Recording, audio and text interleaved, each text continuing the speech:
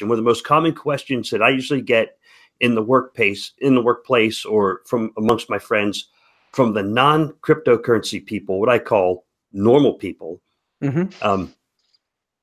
is the question is, why is cryptocurrency worth money? They compare it to a dollar bill printed on paper. They compare it to a plastic credit card. And that's what they ask. Do you have an opinion on that? Either of you guys, do you have an opinion? Why is cryptocurrency even worth anything? Yeah, it's an excellent question, Rick. Just to explain where I derive my sort of views on cryptocurrency, I would like to say that when I entered the space, I saw that there's a lot of hype around a lot of stuff. There's a lot of false information, and there was a lot of people who were always, the zealots in the space. And I wanted to just step back and say, what is money, right? It's kind of funny that me, as somebody who has been in the financial industry for 10 years and 10 plus years, is asking that question. But to be honest with you, we don't even ask that question ourselves. It's just money is money. It's just given to you, and you operate within those constraints. But I read, I cannot recommend that author enough, Jack Weatherford. He has written a book, I believe it's called A History of Money, and he wrote it in 1999. He just basically looks at the evolution of money from an anthropological point of view, and it just looks at it as a social phenomena. And it's just in stark contrast with what we, the financial folks, are accustomed to seeing money as. And you will see that the way the money has evolved is that it used to be stones, it used to be coffee, it used to be based on commodities, and then all of a sudden something what's called the tokenized form of money, which is gold, sort all of a sudden emerged as a standard. And then from that point of view, from that point on, governments took over the ability to stamp money and produce money and whatnot. But even then, the commodity itself was hard to come by. So inflation actually was born in Great Rome, basically back in the day, where the emperors would say, okay, just file off some the edges of some coins in the treasury and then make more coins. And then people actually caught up with that and then adjusted the value of the coin according to how much was taken off the coins. So to answer your long to make my long answer short, money has no intrinsic value in and of itself. Anything that you see in the world has no intrinsic value. It's something. I would say any monetary unit in and of itself has no intrinsic value. And the thing that gives it value is the ability of the governments to basically say, this is money and I want my taxes to be paid in it. And the system that basically says, I want, this is legal tender. So in the United States, strangely enough, legal tender does not only as far as I know, is not only the U.S. dollars. You could pay with anything you want. That's why paying taxes with Bitcoin is possible. In other countries, that is not, unfortunately, the case. Where the governments pretty much impose the local currency on their population and say, this is the only thing that you can within the borders of this country you can use to exchange value for money.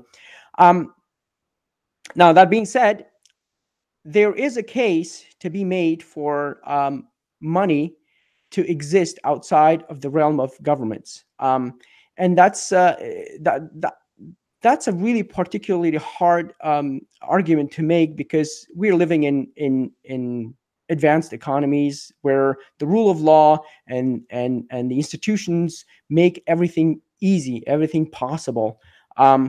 That is not the case in other countries that are going through a turmoil, or the governments are not as democratic, or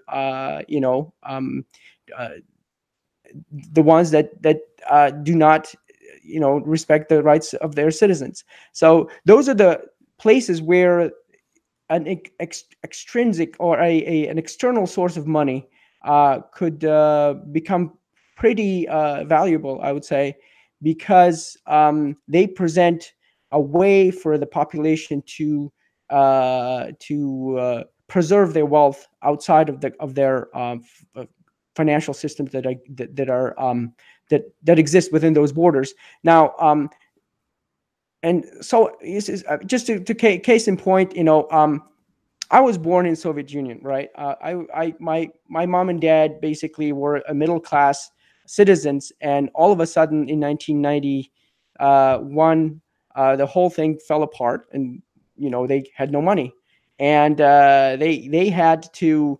It's a fascinating sort of history, economic history for me at least to go back to understand what money is and how it derives its value. And at that point, I would say that everybody took their life savings and put on carpets, cars, whatever things that they saw that could become useful as store of value.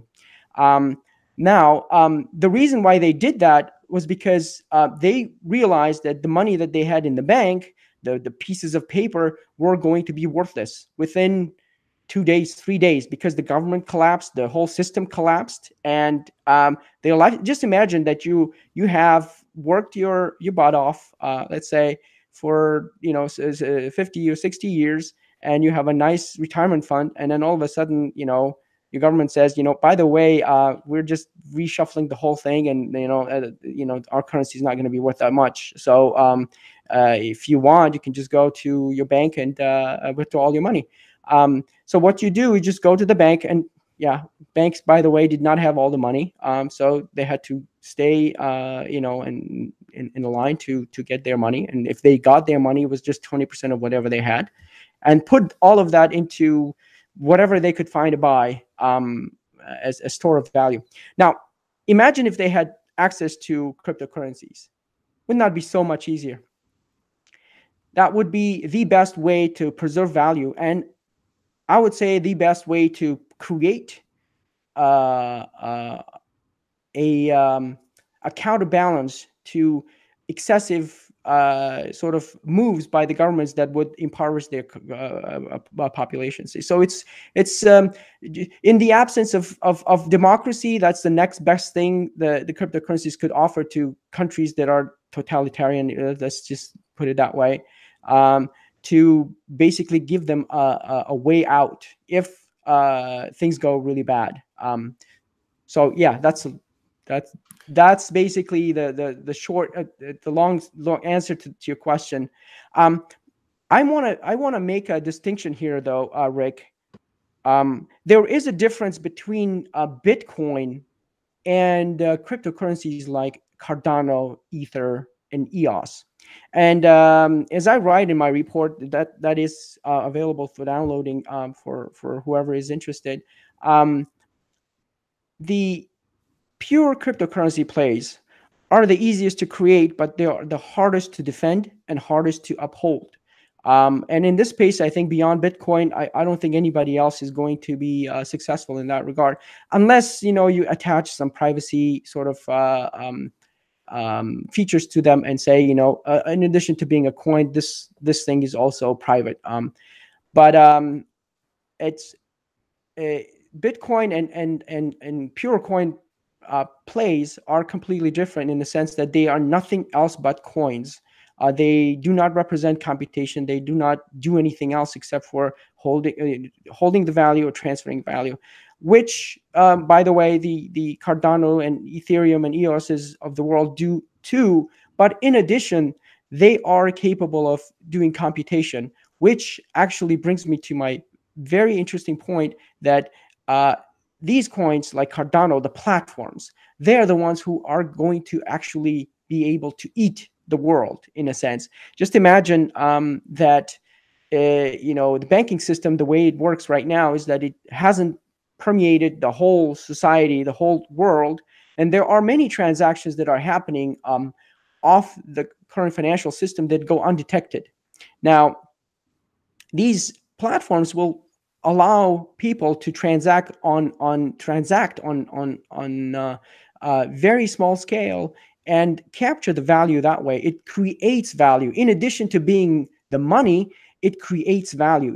It reduces costs for the current solutions that exist, and it also allows people to have a bank account, and have a number of opportunities to use the platform and the dApps that it will house to conduct their businesses. And that's where its huge potential is. I'm not saying that Bitcoin is not going to be as valuable as Cardano, but Bitcoin has a different battle to fight. Its main sort of narrative at this point is the store of value, and it wants to capture X% of the total market of gold or total market of currencies. And apart from just being currency, there isn't much to to argue for Bitcoin, except for the fact that it is agreed that it is money, or people agree that it is money. Whereas for Cardano, you can say, okay, this is a token that can transfer value, just like Bitcoin. It's stable, but it also can be used to fuel transactions, fuel computations that will be helpful for you as a business or as an individual to conduct within the realm of Cardano blockchain.